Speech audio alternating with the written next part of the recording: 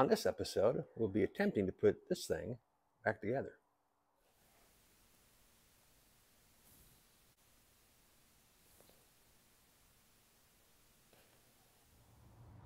So I've been sitting here for the last hour or so, just moving the back window around and sort of playing with the roof height a little bit and where the back window is going to sit. And even though it's a little hard to see because it's not glued together, but I think that is the sweet spot.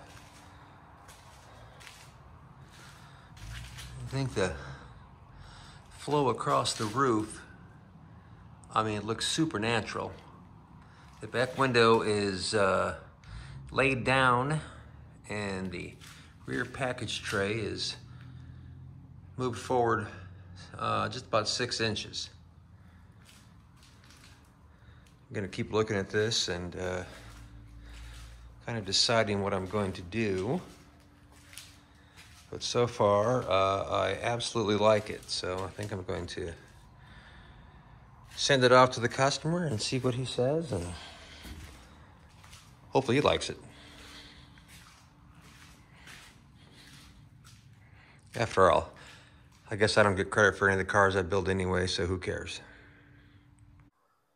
I'm going to start taking everything back apart, get everything squared up, and hopefully get the A-pillar completed today.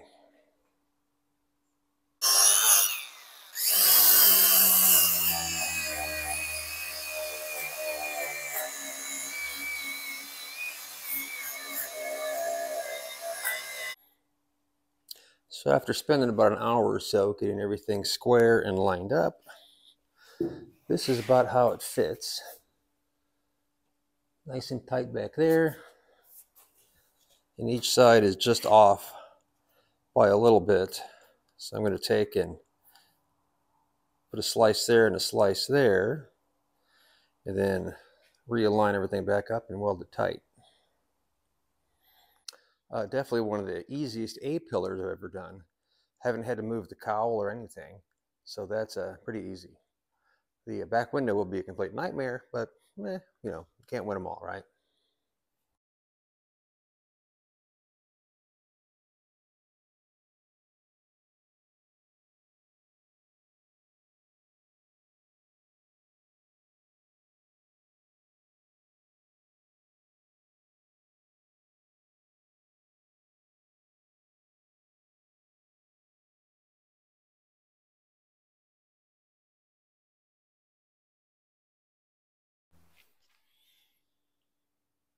That seems to work. Now I'll weld it up.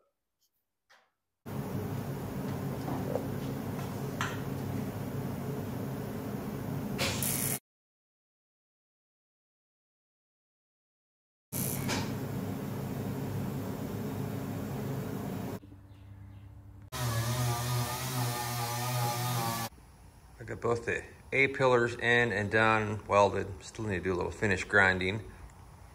But I'm going to start the B-pillars now so I can get everything sort of secured and squared up. Then hopefully get the doors done before too long. So I took 4 inches exactly out of the A-pillar. Now the B-pillar will almost be a straight down drop. So I think I'm going to start with 3 and then start playing with it, and then I can sneak up on it and fit it just right. Using my same scribe, I think I'll just lean it back about 1 inch and go from there.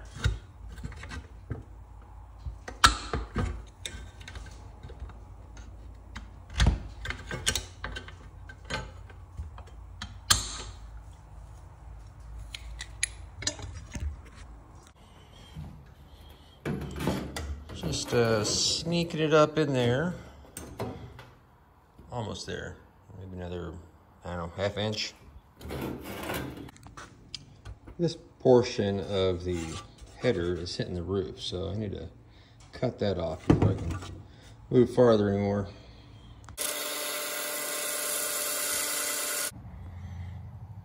Got a straight edge clamped in place. It's just about there. Still just nudging. You'll see I have to line up those body lines a little bit, but so far it's not too bad.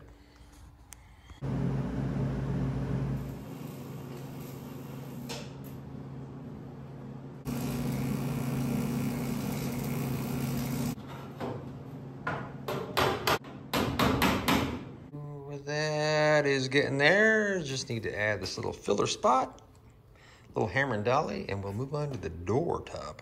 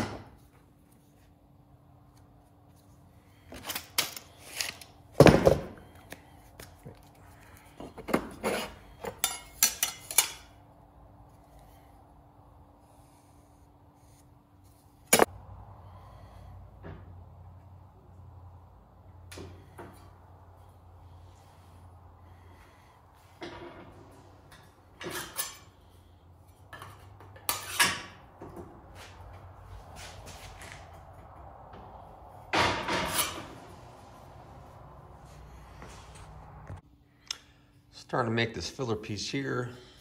Got the top piece welded in. So now I gotta fill that gap in. So I made this piece here, which will go in and overlap, and then we'll come back and make this piece here so we can put the tack strip for the headliner in there. Just one little piece at a time. It really is just a little piece here, a little piece there. Eventually it comes together and, you know, be something. I got dirt on my lip. What's going on? Nice.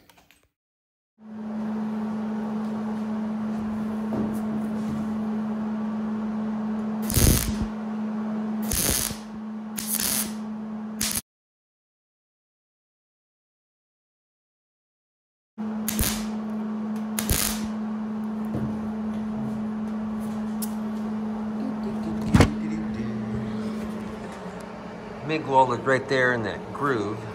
I'm not really what you call a very good upside down TIG welder, but this will work. Piece by piece and bit by bit.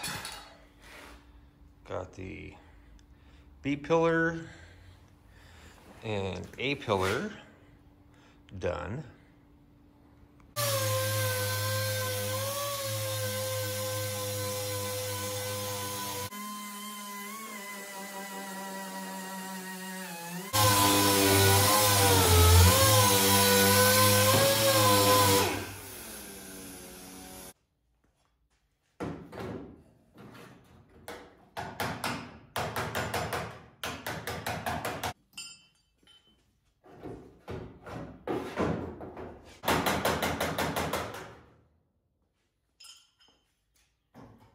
So with my lack of planning, I went ahead and laid this out incorrectly.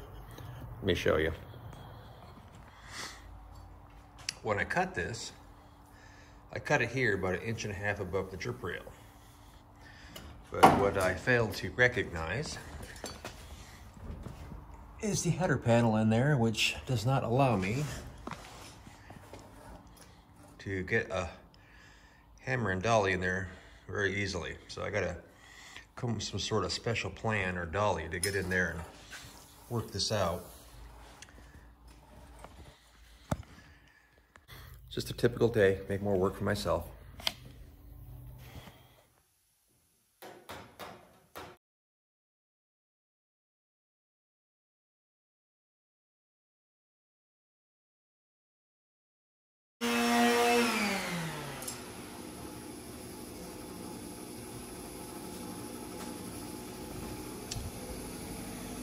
Well, it's getting better.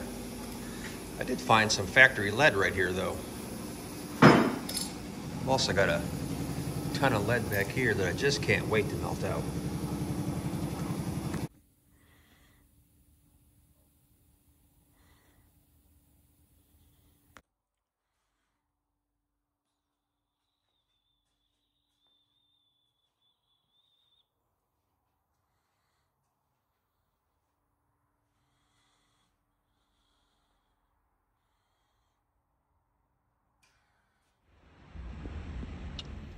This is my pipe anvil, probably the most useful tool in my shop. It's really just a piece of 3-inch pipe with a 1-inch bar stock here, 1-inch square tubing here, used for forming sheet metal. It's great for doing trans tunnels and that type of stuff. It's got notches drilled in here, so you can use round bar and use it to shape different sizes and whatnot. It's got a square shank on both sides, so you can put, well, my sandbag there, and I've got a wood block and different types of dies, different anvils that can go on there for shaping. This thing is super handy. It's got all my hammers here, well, some of them anyway. And it's all on wheels, so I can move it around wherever I want. I would highly recommend, if you're starting metal shaping, to build one of these first, because it's the most handy thing ever. So I managed to get both B-pillars done today. So I think next time I'll start the door tops and all the garnish moldings, and then eventually move on to the back here, which of course will be much more of a challenge. This area here just needs a small filler panel, which actually will line up pretty well. Same with up here, needs very minimal shaping and whatever. I'll just take and cut that down probably with my grinder and mate it up and weld it. This area here, I gotta get rid of that lead, so I'll probably take and cut this out in this direction here, so I can bring this over and trim it possibly up into this area here, and make it just a small patch. Really, in the scheme of things, this is actually a pretty easy chop. Sometimes you just get lucky. So after spending a significant amount of time making sure this thing is actually square, I got everything clamped into place where it's going to have its final destination, as they say. The back has moved forward a total of 5 inches. And then snuck up under the top there, so that actually worked out really well because the crown is just about perfect. Weld that all up and give it a little love with a handheld planishing hammer. So this area here clearly doesn't line up, so this here I can just cut butt weld. This area here will lay perfectly with just a filler panel. So I'm going to take and trim this back. It's about there. Make a new panel from here. It's about this area here to blend in. That'll also get rid of this big lead chunk. That should help. Hopefully it shouldn't be too difficult.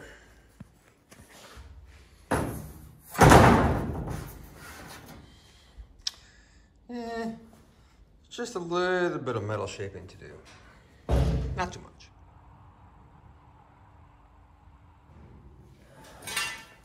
Bullshit everywhere.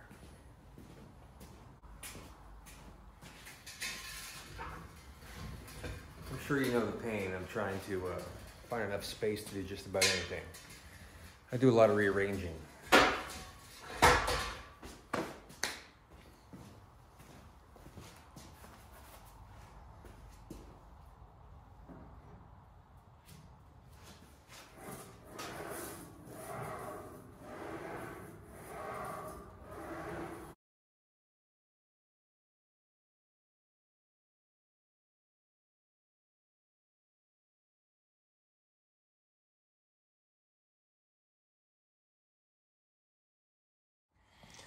So making a little progress.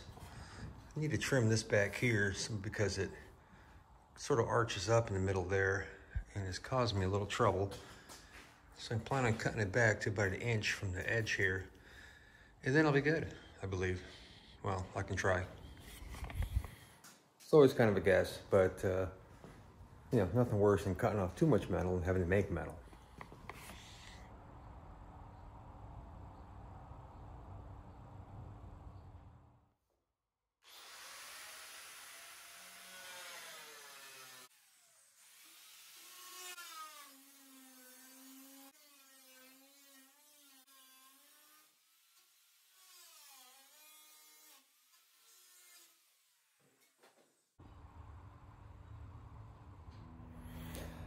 The one thing with this cart, take my fucking headphones off, dumbass. There we go, sexy again. Anyways, this entire car must be as heavy as god awful because it's almost totally 18 gauge. The deck lid alone is almost a two-person job to open up. It is super heavy. Hope to God there was never any children crushed to death in that thing, because bad news. Although it's quite easy to weld because it's so thick. Ah, fuck.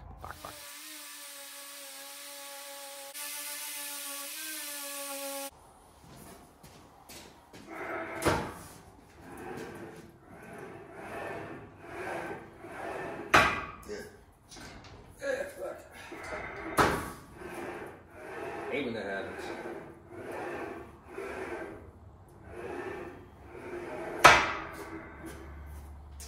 Grace is making it happen.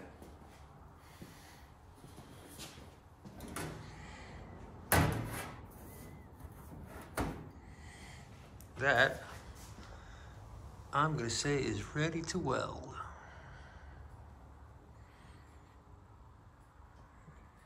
Do the final fitment and start tacking it in place. So what I'm using is my cutoff tool to trace the two panels, trim out the fat, and then it'll have a nice consistent gap. These little wheels, as you can see, are extremely thin. I think it's like 1/16 of an inch or less.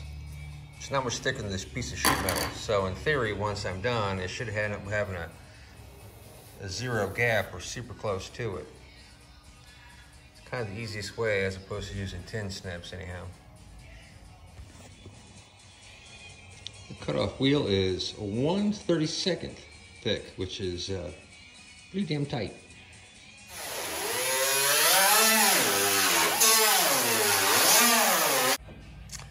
I think that's about as good as we're gonna get.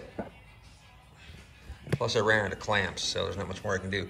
But this is all tight here, so I'm gonna go ahead and burn the bottom, or at least get it tacked in place and then move to the top.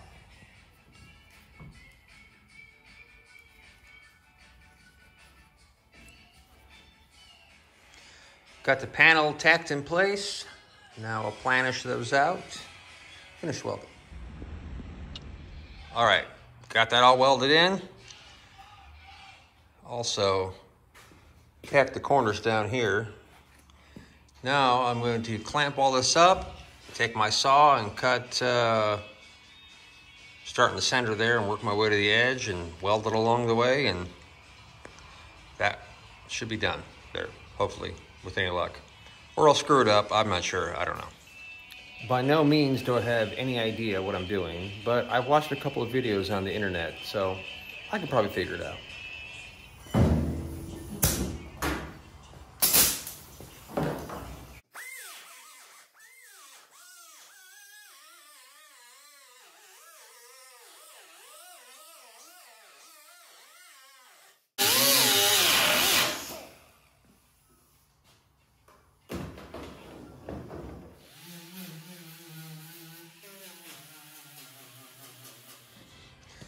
So that gives me a nice gap, so I just need to tighten it up a little bit, and I'll start from the center and weld this side fully, then start the other side.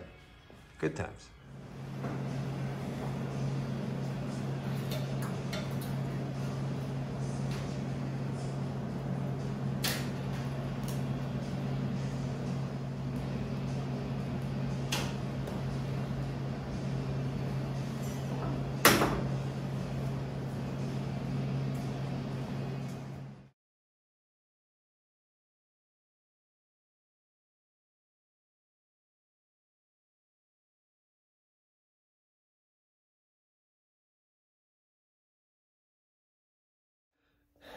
So thanks for watching. We'll see you next time. Please subscribe, buy a shirt, whatever, or delete. I don't care.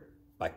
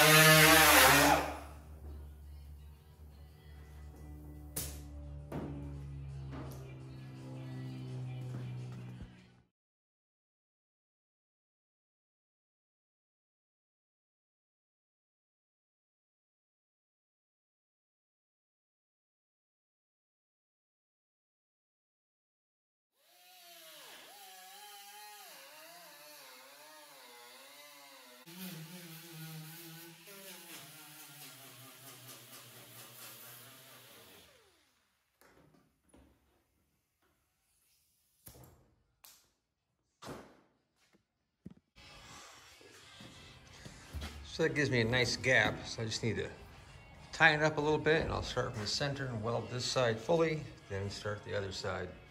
Good times.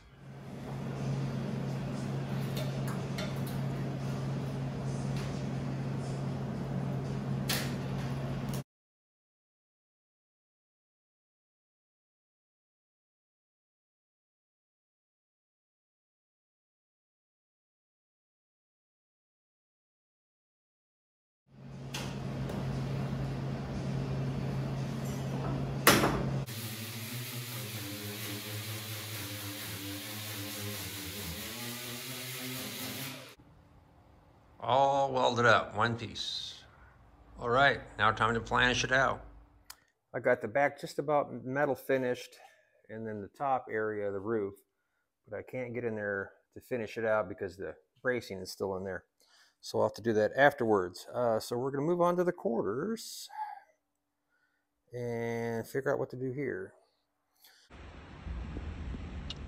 So the car had a drip rail that ran all the way down the door, but I'm not going to retain that because it has this little natural lip here, which I think looks better.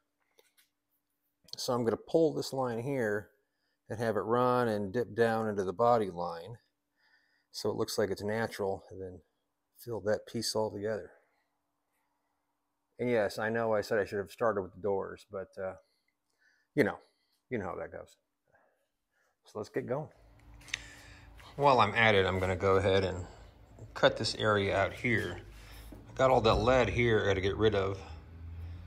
So instead of melting all the lead out and trying to rework that panel, which is about 3/8 of an inch thick, I'm just going to go ahead and cut it along this line here, and then down to the body line, and just make a whole new panel for this area here.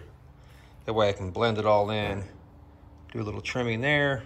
I do have a little lead in this area here, which, I don't know, maybe I'll do something with. It doesn't seem to be much there. So, I don't know, we'll see. Yeah, just a little bit of lead in there. This piece weighs about 10 pounds.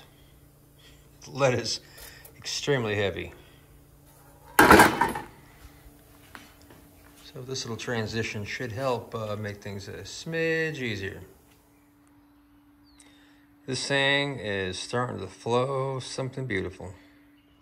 So playing with my paper pattern here, this is how I think I'm going to have the roofline flow off that drip rail. So it's actually a relatively flat panel, so it should be simple to make, in theory.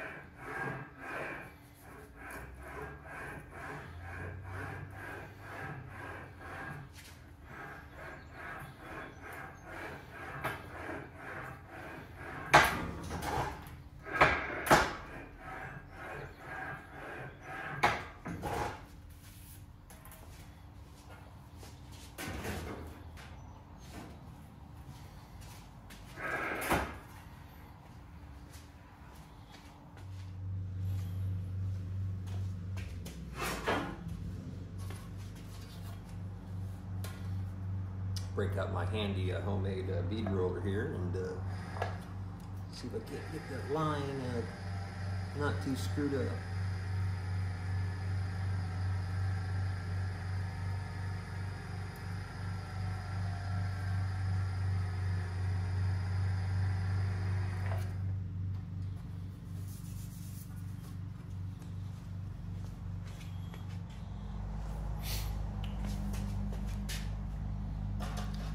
I'm going to take and finish rolling this bead into the panel here, see if I can't totally unscrew this thing up.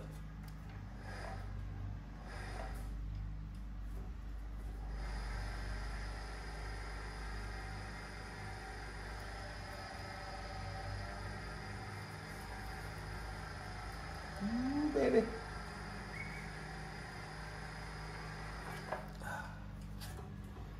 Getting there.